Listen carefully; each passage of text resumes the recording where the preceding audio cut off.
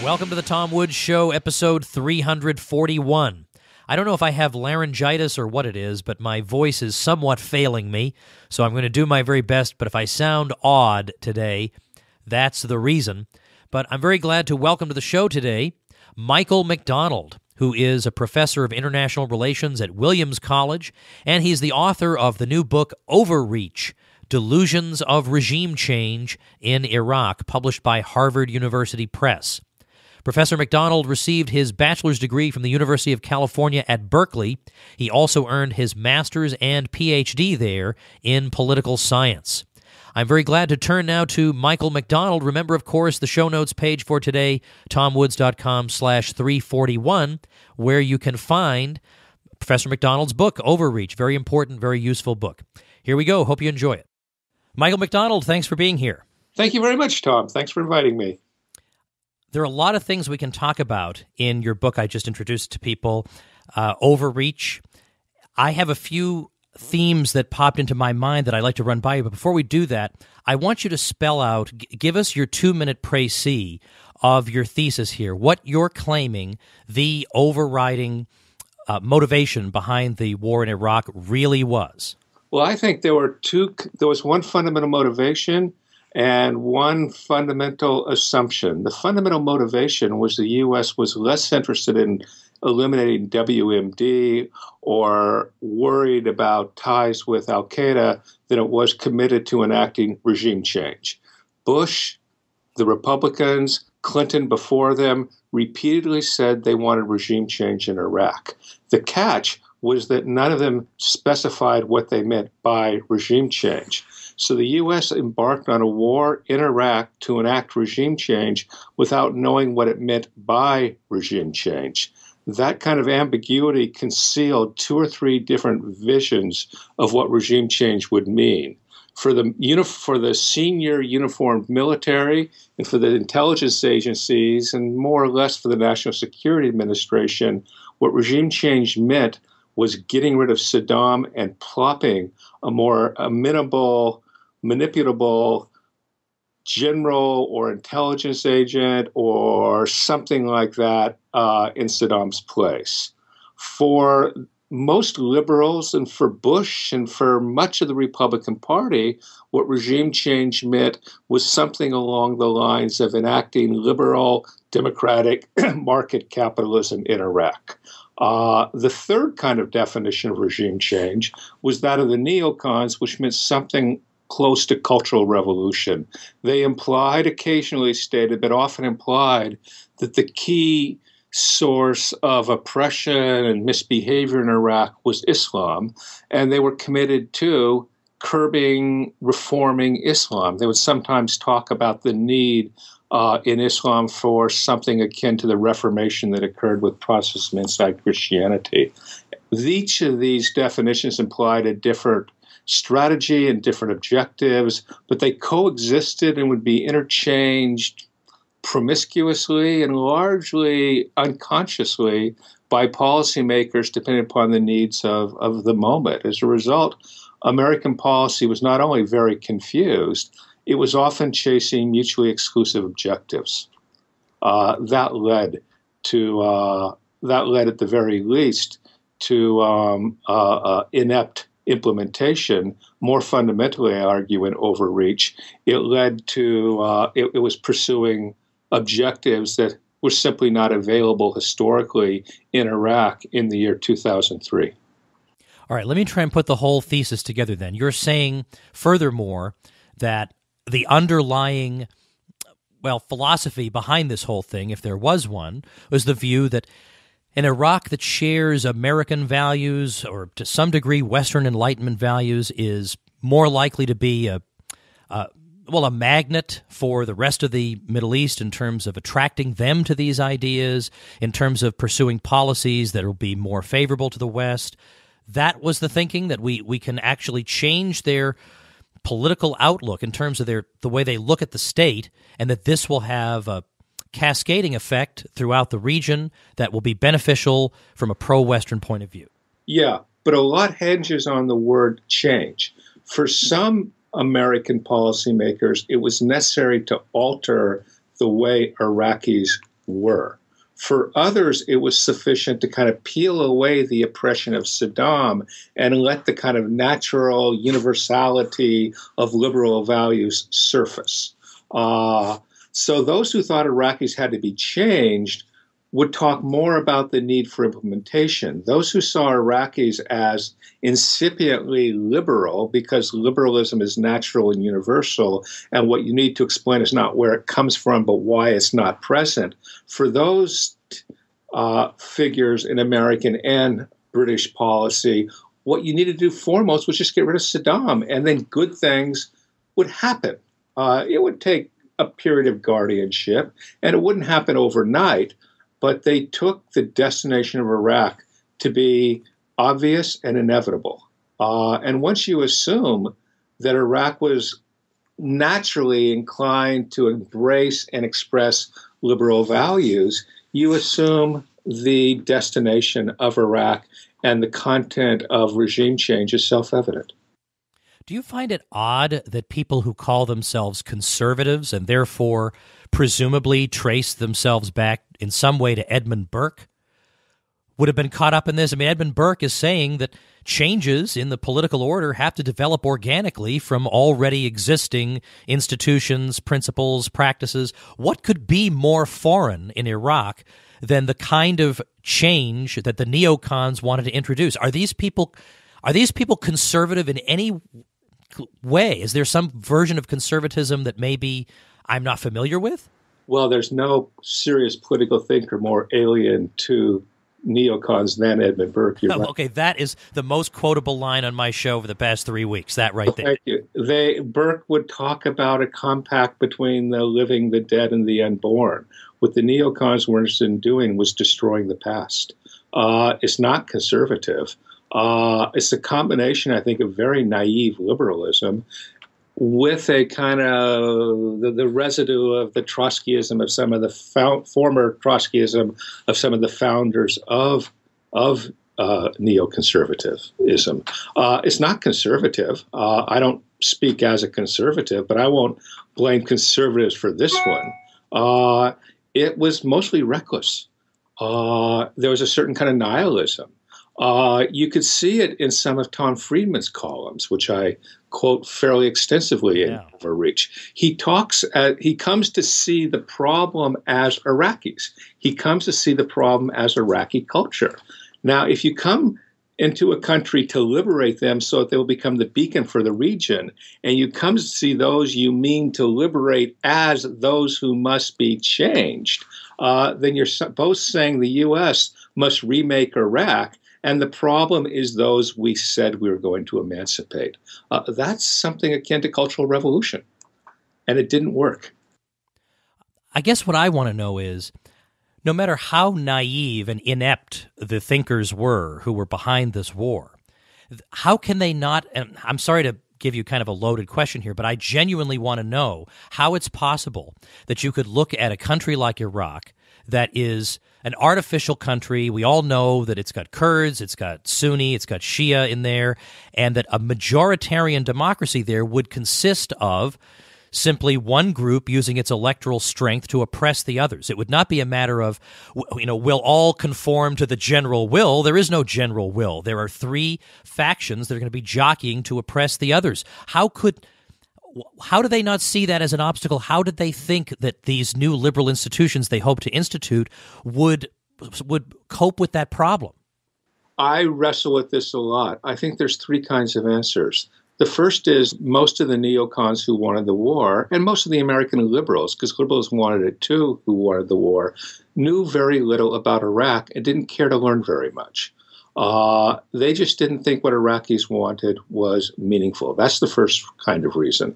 The second kind of reason is that these people assume, again, the universality of some kind of American liberalism. They really thought, or they acted as if they really believed that America is the destination of history. Remember all this end of history stuff coming from the neocons in the early 1990s. If you assume that America is the destination of history because America is universal, then you kind of locate into Iraqis us. The third reason, and this I have never quite known whether I fully believe this, but if you take seriously what neocons were saying about what came next, a lot of them were talking about invading Iran. So if you institute a if you have democratic elections, majoritarian elections in Iraq in the 2003, 2004, 2005, you're very likely to get a Shia government that would have ties to Iraq, much as you have now. It may have been that deep in the recesses of some of these people's unconsciousness, or consciousness in the case of Cheney, that they were going to regard the outcome of democratic elections or majoritarian elections in Iraq as a reason to attack Iran in time. I don't know that they actually thought this through consciously, but they thought so little through consciously. What you have to do is tease out what they must have believed in order to make sense of what they were doing. And since a lot of them said they wanted to move into Iran, and since Tony Blair says that Cheney wanted to move into Iran, then it seems to me plausible that the very failure of the original invasion in Iraq might have been turned into an occasion to invade Iran. What they utterly miscalculated was how terribly they would fail in Iraq, which would make it impossible to move into Iran. In fact, you now have the U.S. acting as tacit allies with Iran versus ISIS, which followed fairly directly from the logic of the invasion. When I look at the Middle East in the wake of neoconservatism, it has been such a disaster in every conceivable sense that it does make you wonder. A lot of these people have graduate degrees in international relations and this and that. They should have had some kind of a sense of the likely outcome of what they were doing. That it does sometimes make me believe in the worse the better theory, that maybe they're doing this on purpose, that the chaos becomes a rationale for further intervention. I mean, there's no way to prove that, but the evidence seems highly suggestive. I'll put it that way. Now, on the other hand, though, the U.S. government does not seem to have had any compunction whatsoever about installing dictators or supporting repressive regimes. So they're supporting the most backward possible regime in Saudi Arabia at the very time they're singing the praises of liberalism in Iraq. What makes Iraq different? How do you square this circle? I don't know the answer to that. I'm sorry to keep doing this to you. I think that's a very good question. I think it had something to do with a deep, abiding hostility to Iran. The Saudis hate Iran. The U.S. was after Iran. Why you invade Iraq if you're interested in weakening Iran is unclear to me. Saddam, whatever else he was a bulwark against Iranian influence. Why you remove Saddam, who's a bulwark against Iranian influence, and replace Saddam with an elected government in a society that's predominantly Shia and therefore presumably more sympathetic to Iran makes even less sense. But these people weren't thinking things through very carefully. What they believed, I think, was that if you did destruction, good things would emerge from it. And remember, there were plenty of Democrats who sort of opposed the war in 2002, 2003 on the grounds the real enemy should have been Iran. If you wanted to go to war there, they said, target Iran, not Iraq. I think that the most efficient explanation is the U.S. thought the default option to deposing Saddam was some kind of incipient liberal market capitalist democracy. It makes little sense because the preconditions for liberal capitalist market democracy were absent in Iraq. But if you assume that liberal market capitalist democracy is universal and natural, then the conditions weren't really absent. They sort of inhere in all people naturally. That's the only explanation that I find persuasive, but it suggests a radically naive and simple understanding of Iraq. But then they didn't learn anything about Iraq. They didn't have to know anything about Iraq. What they knew was they were going to liberate Iraqis, and Iraqis were going to behave liberally. Bush gave speeches to this effect. Bill Clinton had given speeches to this effect.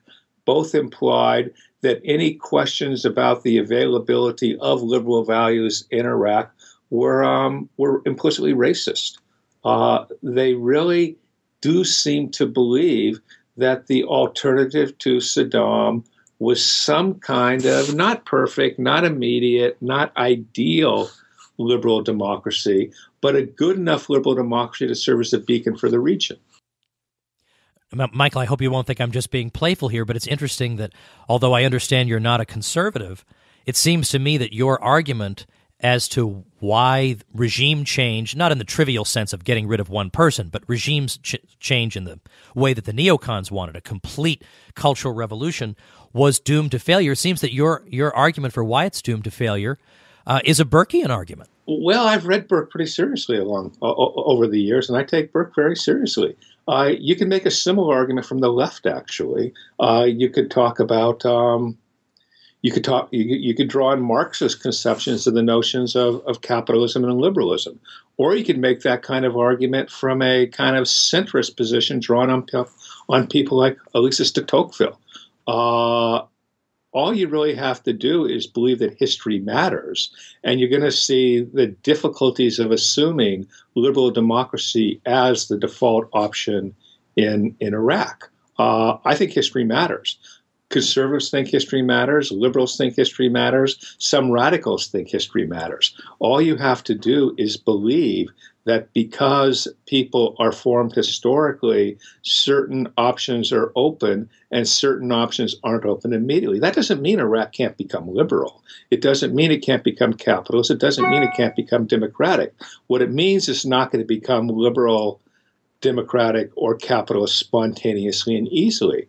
It took centuries for Europe to become liberal. It took a whole lot for liberalism to become universal in the United States, including extraordinarily bloody civil war. To assume these things are natural and spontaneous is to assume the end of a historical process as the beginning. And that seems to me not just naive, but deeply irresponsible. What do you say, though, to people who try to use the examples of post-war Germany and Japan against you to say that here were places where liberalism was utterly foreign? I mean, Japan had little exposure to it, and Germany, of course, the whole regime was anti-liberal on purpose. They thought liberalism was a disease that undermined a vital nation like Germany. How do they go from those detestable regimes to liberal regimes very quickly, and how could that not be done in this case? Well, I know more about Germany than I do about Japan, so my answer will center on Germany. There's two reasons. First, there were always strong liberal currents in Germany. They lost out to reactionary conservatism, the Junkers in Prussia, but they were strong liberal currents. And so you didn't have to kind of plant the seeds newly in Germany post-war. But the most important reason is that the reactionary forces in Germany, again, the Junkers, the military, were destroyed in the war. Specifically, they were destroyed on the Eastern Front. The enemies to liberalism had been destroyed, weakened by. Many of them had actually been weakened by Hitler, but between Stalin and the U.S., they were obliterated, which allowed the kind of liberal traditions that had always been there to emerge more easily. It wasn't as if the U.S. and the victorious allies had to introduce notions such as the rule of law or of individual rights or of markets. Those had been present in Germany certainly since the middle of the 19th century and really before then. The difference was that in Germany, the conflict between the hard right and the liberals had ultimately been won by the hard right. But there always had been liberals, there were trade unions, there were social democrats. There was a sort of identifiable European politics. What they were suppressed by was the right, and the right was backed by the military, and the German military was destroyed in World War II. Let's switch back to Iraq now. Yeah. Can you describe for us what the current regime really is like. Because a lot of times Americans seem to lose interest. Once the war is over, who cares what's going on in that country now? I mean, does anybody in the U.S. know anything about what's going on in the Balkans at this point? I mean, completely off the radar. So tell us what that regime is like, because they did get rid of Saddam, and Saddam was a bad guy. And I think a lot of people think that's really all we need to know.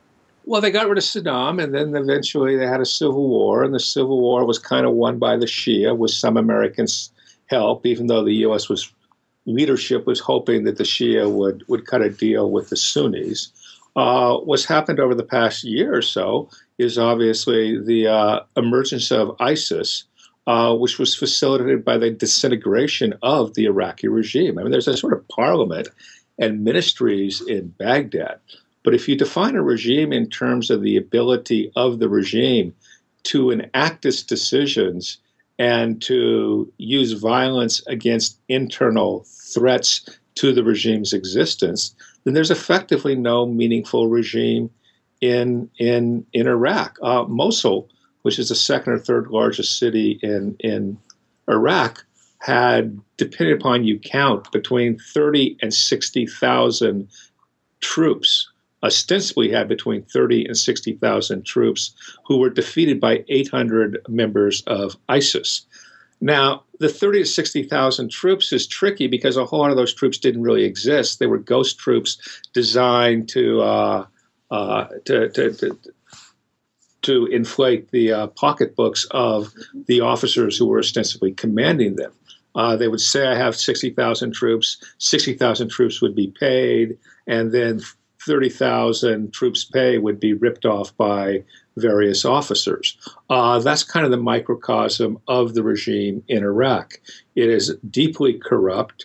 It is so corrupt that it has destroyed the conditions of its own existence. There are politicians. They were kind of elected. They command comparatively little ability to get people to do their bidding. They become very dependent on Shia militias actually to do the fighting against ISIS, and the Shia militias are almost always influenced, sometimes directly commanded by Iranians. So what's essentially happened is that the Sunnis are in a state of opposition, either because they support ISIS, they're intimidated by ISIS, or they fear the Shia militias, and the regime has become dependent upon the Shia militias. And what the U.S. is preaching is some kind of coexistence, collaboration between Sunni and Shia politicians, which ignores two fundamental problems. One is there's no state really for them to govern through. And second, the Sunni and the Shia politicians disagree fundamentally on what they want to do with whatever power they might accumulate in the future. There isn't a meaningful state there. What there is rival militias, rival warlords, Sunni nihilists in the form of ISIS, competing for power in a society that's essentially fragmented. The Kurds have taken further steps to de facto secession. The regime is more and more dependent on Iranian military support. And the U.S. government is essentially providing air cover for what it pretends are the Iraqi military, but often are effectively the Shia militias, because the Obama administration, the Shia militias, have both decided that their foremost threat in the region is ISIS. It's a very complicated situation. It's made all the more complicated by the fact that some of our Arab allies, Saudi Arabia, have had in the past dealings with ISIS and are deeply opposed to the Shia government in Baghdad. It's highly confused, is highly contradictory, and there is essentially no government in any meaningful sense of the term. It's essentially a sort of competition for land, survival, and oil revenues. Michael, I want to close with this comment and get your thoughts. A couple of years ago, I I'm not naturally optimistic in the short run. I tend to be more optimistic in the long run. But in the short run, I feel like, well, we're stuck with this political class and there's not much we can do about it. And they have all these preconceptions about foreign policy that are all wrong and dangerous. But a couple years ago, I started to see things maybe turning around a little bit. You may not have seen it, but even Newt Gingrich had an article in the Washington Times saying, maybe in the future we shouldn't be so knee-jerk interventionist. The outcome has not been so favorable. I thought, well, that's not the best grounding for it, but that's a good start. I mean, that's nice to see. And I was very surprised when basically public opinion demanded that there be no intervention in Syria. So I thought maybe we're turning a corner. Now with ISIS, you put beheadings on TV, and that's all people need to see, and suddenly everybody's for intervention. What do you think about this and the prospects for the future? Well, I think there is obviously pressure for intervention. There's also deep pressure for intervention against Iran. I think that's seriously unwise. Of all the lessons I learned from writing Overreach, the one that bothers me most is the absence of accountability in American politics. It's very tempting to blame Bush for everything that went wrong, but that's kind of an inversion of the great man theory of history. Bush built on a lot of prior support for war in Iraq. He mismanaged it, but focusing on his mismanagement implies it would have succeeded had he been more capable. What's striking to me is that both houses of Congress, both political branches of government, the executive and Congress, both parties, the foreign policy establishment in both parties, and a generation of mostly baby boom politicians called for and got a war in Iraq. When the war failed, they largely escaped accountability. Just as many of them at the same time were escaping accountability for financial crisis in 08, 09, and still really. I think there's been a real weakening in American democracy if politicians can make monumentally terrible decisions and skate free. That if there's no accountability, then it's not clear to me that there's any real meaningful democracy. And one of the things I like to do in Overreach was simply quote what people were saying at the time. Opinion leaders, foreign policy elites, and office holders, senior figures in American politics. Most of them supported the war, and those who supported the war often fared better afterwards than those who had opposed the war at the time. The obvious exception is Obama's presence in substantial measure because he opposed the war, and Hillary Clinton was denied the Democratic nomination in substantial measure in 2008, and substantially because she had supported the war.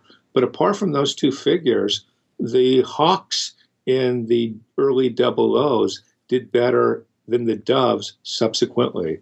And that's disappointing, especially because most Americans now clearly understand the war was wrong, not just in execution, but in conception. The book we've been talking about is Overreach, Delusions of Regime Change in Iraq, published by Harvard University Press by our guest, Michael McDonald. Michael, do you have a website where people can follow you? I don't. I'm kind of a Luddite in technology, but you can find the book certainly at Amazon and certainly through Harvard University Press, and I hope through your local bookstores. And I will link to it on our show notes page for this episode. This is episode 341. So this show notes page will be tomwoods.com/341. Well, Michael, I hope you found this useful a discussion as I did, and as I'm sure my listeners will. Very important points, and great to hear you say them, to hear somebody coming from your perspective and with a book published by Harvard saying things that so many of us are trying to get out there in the public, and it's wonderful to hear you doing it. Thanks so much. Thank you, Tom. I had a great time. All right, everybody, tomwoods.com/341 is the page for you.